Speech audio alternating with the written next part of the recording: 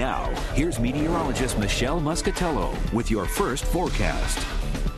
Well, the first of some light showers working their way across our area right now. Let's go ahead and take a look at live pinpoint Doppler 12 radar. We see some raindrops in Providence, but steadier, heavier rain has been falling across Connecticut and Massachusetts through most of the morning, western Mass that is, and that's slowly going to be progressing eastward throughout the remainder of the afternoon and into this evening. Right now, live city cam pictures, skies are gray and it's a little bit of light rain falling in spots. 66 the temperature. Humidity is slowly working its way up there, so look for showers to become more widespread through late afternoon and evening. At 7 o'clock we're at 64 and we stay in the 60s through much of the evening. We have another storm system behind this one that's going to be impacting us for part of the weekend. I'll have the latest on my full futurecast coming up.